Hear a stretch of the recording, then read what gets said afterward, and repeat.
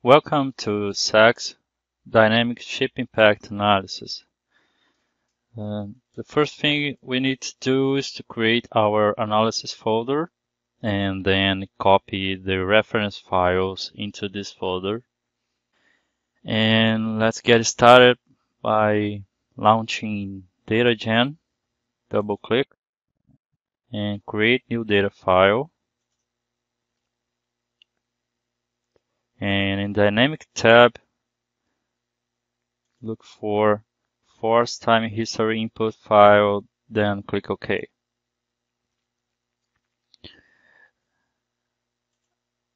And here I'm gonna insert the first line, the dynamic response options. We're gonna use here, it's dynamic ship impact analysis. And let's use the echo input and the z coordinates plus z. Okay, the vertical coordinate. And that's okay. Let's go for the second line. So go to insert input line and look for S damp, which is structural damp, and then OK. And here we're gonna use 5.0%. And the next line is the line load. Go to insert input line and look for load. It's a header line, okay. And after that, you're gonna look for ship. Here it is.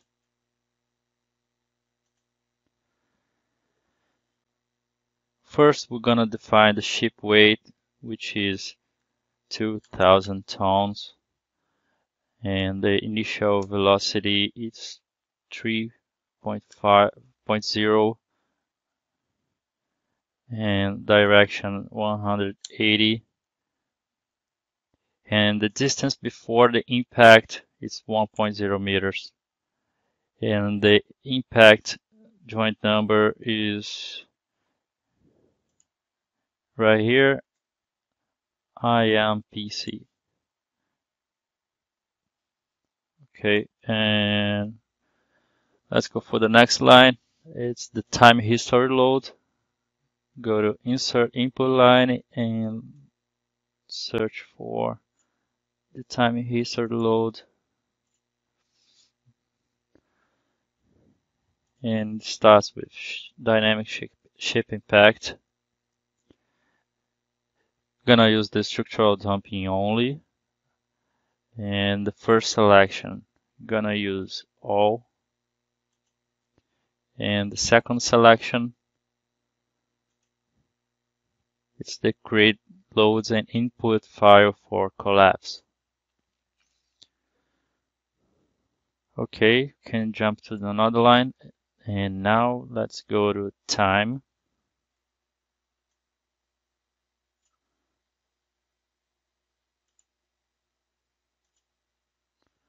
And start time is 0 and end time 1.5, then 0.02, 1.0, E -9, and integration control 1.0. Then click OK. So we have just finished. Gonna input the end line and save our file.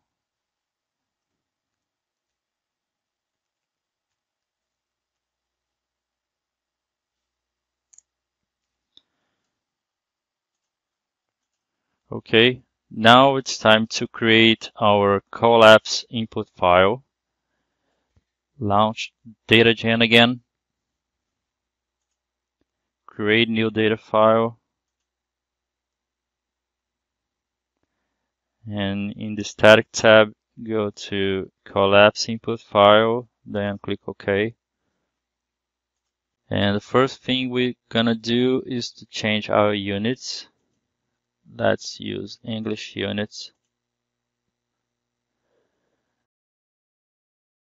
Now let's go and insert the collapse options line.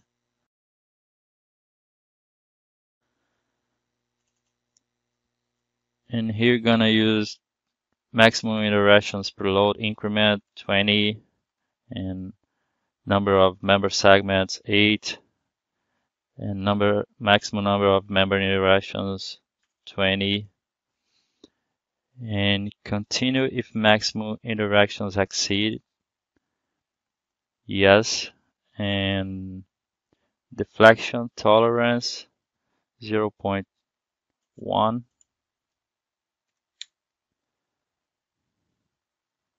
and the rest is okay. We just have to change the strain hadroning ratio to 0.002 and gonna use the old method and apply. Oh, now let's go to the plot options. Look for collapse analysis report selection and the joint deflection P0, joint reaction print option R0, and member stress print option M0. Oh, sorry. And also print stress for plastic members only. Yes. Then click apply. And in the next line, let's define some elastic member groups. Go to input line, elastic member groups, click OK, and let's start defining the groups 14A, 14B, 14C.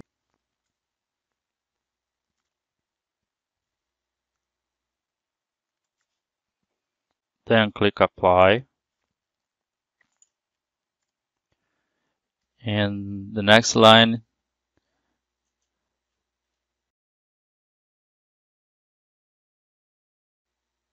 define elastic plate group selection.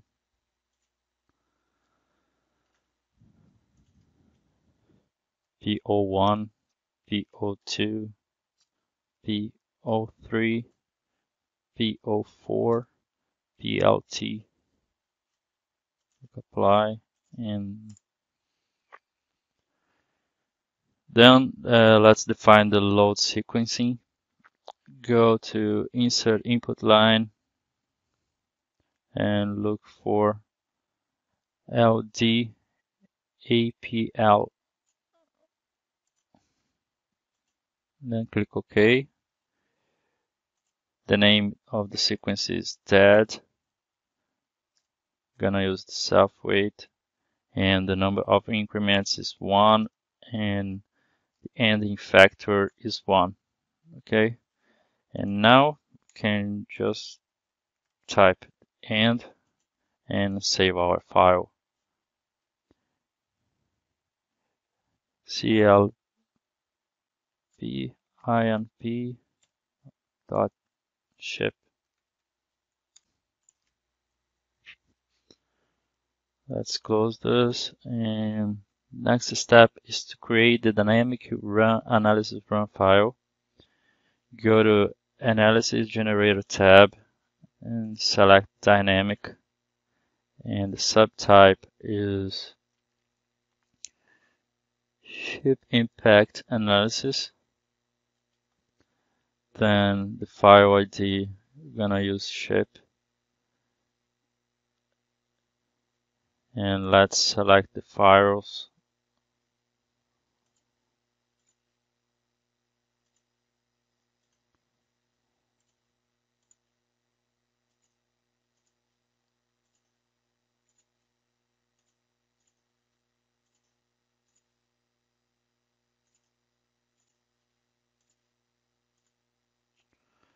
And here gonna check the solve options and edit non-linear plastic options. Now we can run our analysis.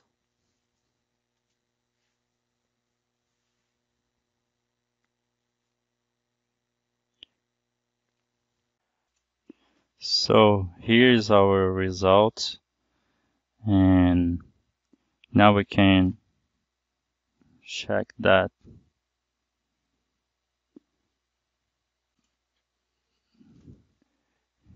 plasticity occurred on those members, and load step 21, and so on.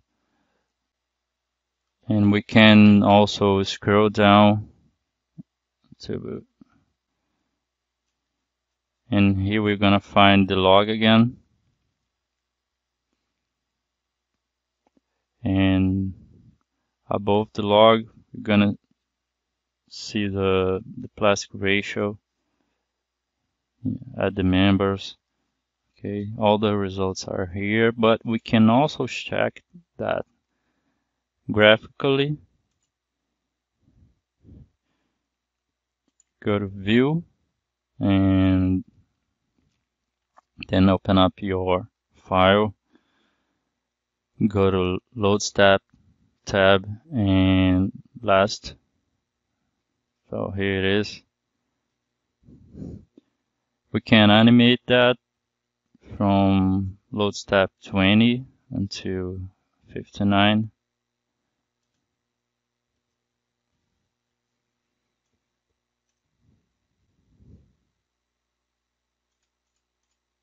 Let's increase the speed.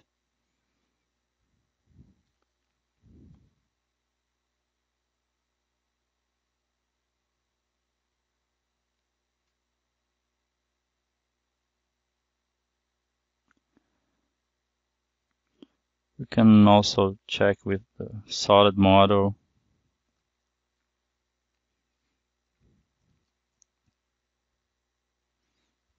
Okay, now gonna generate some reports. Go to File, Generate Report, and look for Work Done.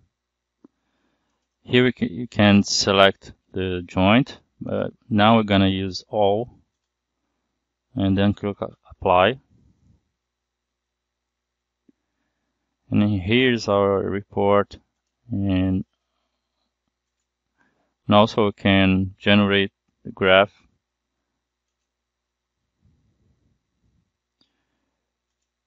Go to Load Step, and then here you can select the base shear and then Add, and now we can show the graph. Here it is. So this is all that I wanted to show you. I appreciate your attention. I hope you enjoyed, and thank you. Bye-bye.